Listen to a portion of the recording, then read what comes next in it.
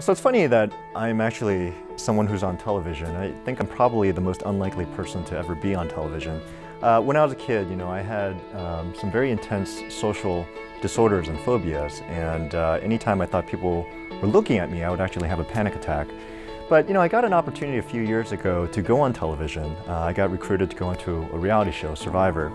And I just thought it was such a powerful platform to tee up issues that are important and to inform people so that you can create this national dialogue around issues that we need to focus on.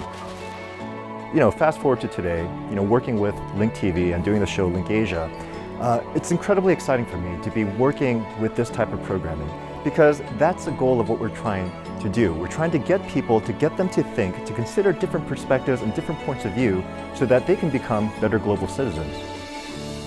For more information about LinkAsia, visit linkasia.org.